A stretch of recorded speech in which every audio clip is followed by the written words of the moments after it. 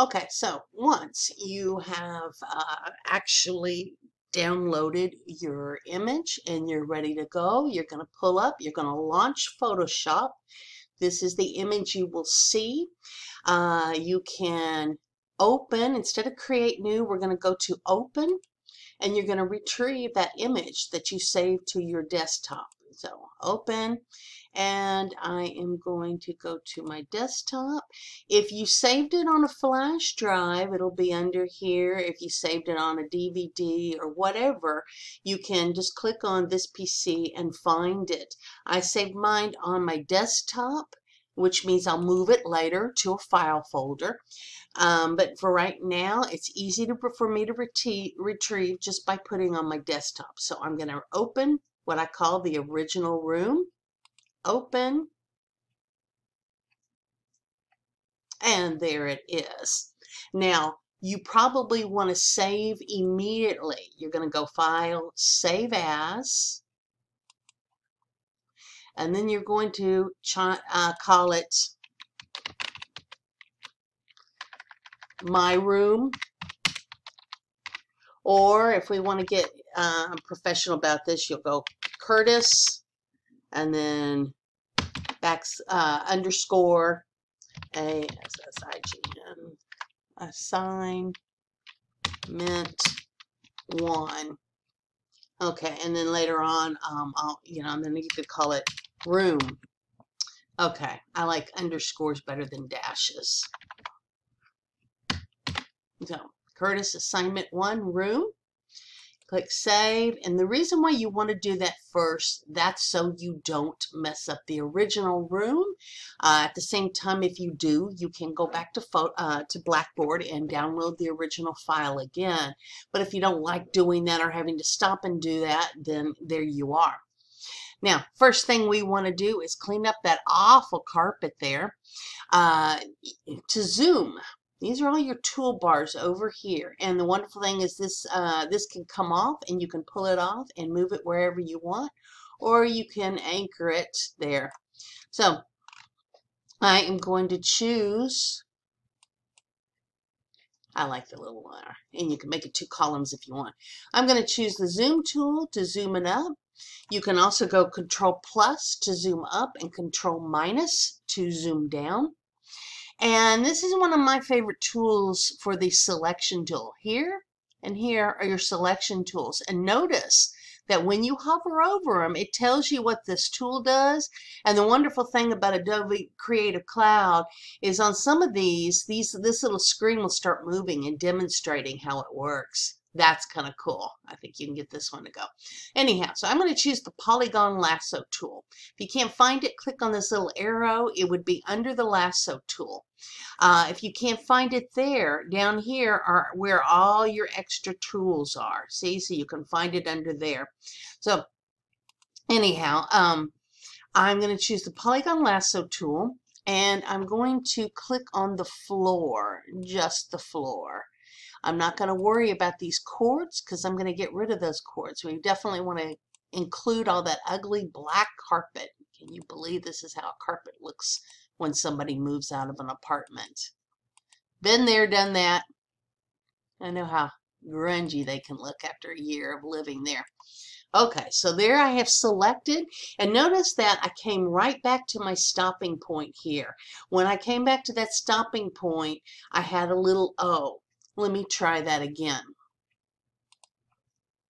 I'm going to deselect. I'm going to choose my Polygon Lasso tool again, and I'm going to go around the room like so. And the reason why I'm doing this twice, I'm going to try to get as close as possible. These programs, you're as good as your mouse control, which is why I highly recommend. Now notice that little 0 that occurred right there. That shows that I've closed my path. In both Photoshop and Illustrator, it's very important that you close your path. That way it becomes a single unit that I can move. Look, I can move this by itself, right? So that's when it becomes a single unit. You must close your paths in order to do this. That means going back to the original point where you started So you need to know where you started so you know where to end, which means sometimes the best thing to do is to click off the screen and go around that way. I knew I started right there in that corner, so that's why I was able to go back there. So anyhow, now that you have it selected, you cannot do anything to the rest of the room, only the carpet here. So I'm going to hover over this tool, and as you can see, it tells me it's the clone stamp. So I'm going to take the clone stamp, and I choose my Alt key, and we get this funny little symbol that says this is what I'm copying. I'm going to click once with my mouse, and then I'm going to go over the trash in the room. Just right here. I'm going to clean up all the trash in this carpet. If you want to clean up some of the stains before you go, but that's okay because what we're going to do with the carpet, these stains will not show. But you can see there's stains all over the carpet from wear and tear. Next, and notice over here in the history, this little tab here shows everything I've done. So I can go back to the original and start over, or I can go all the way down to the end and keep going. You want to save quite a bit. The file save, I labeled this my room, so see now I don't have to worry about messing up the original room.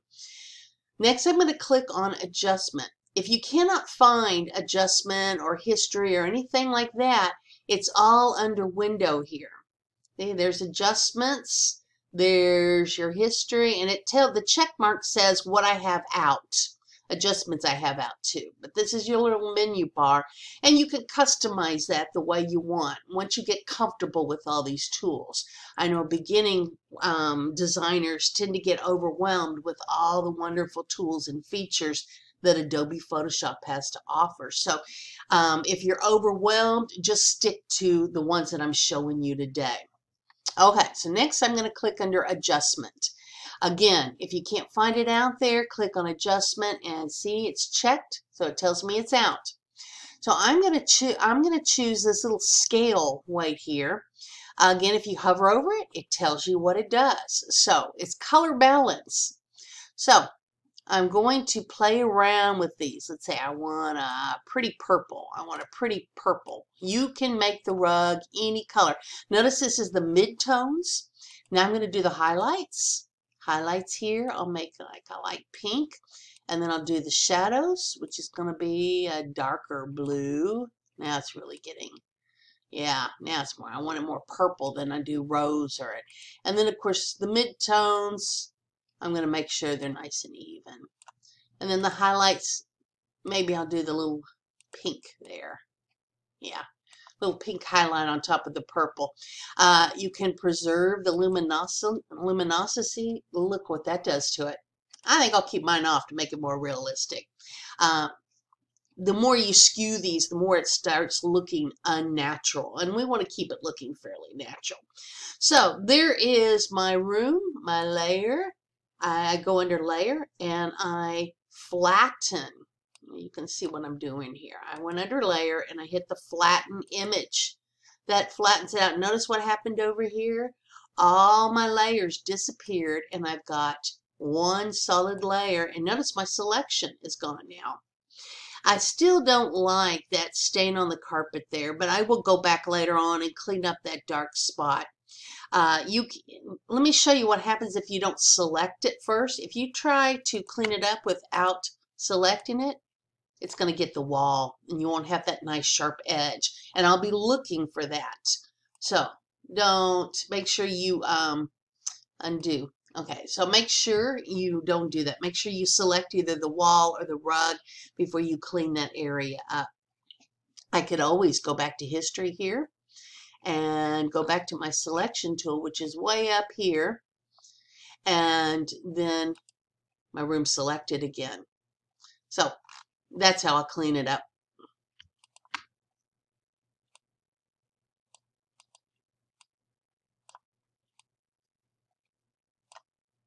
Okay, good to do things over and over again. That way my students can see what I'm doing and why I'm doing it. And I want you to play around with this assignment. Daydream, visualize, fantasize. Make this room the room you've always wanted. So again, under adjustments, color balance, I just love this tool because it allows you to play around with it. So magenta, it doesn't look like it's selected, but you can see only the rug is changing. So here we got purple, midtones, and a little more cyan. We'll talk about color theory and how they get these. On the highlights, I'm going to add more magenta for that pink.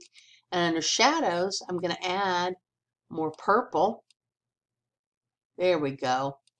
Now I want my pink back under highlights. There we go. Pink highlight on a purple background. Now there's my beautiful purple carpet with my cleaned up black edge there. I like that much better. Okay, so now I can go layer. You know, it's off my Screencast-O-Matic mirror. Let me see if I can make this larger. Nope, it won't let me make the mirror any larger. But as you can see, when I go under layer and I choose flatten image, my image flattens completely. You can also find it under here, but again, it's off the screen. If I do that, I have to make it extremely small for you to see. Okay, let me show you. Layer. Still can't see it. To make the screen very, very small for you to see. Layer. Still can't see it there. But you can see it here. When I click on the layers, you can see you've got a flattened image right here. Ah, it's off the screen too.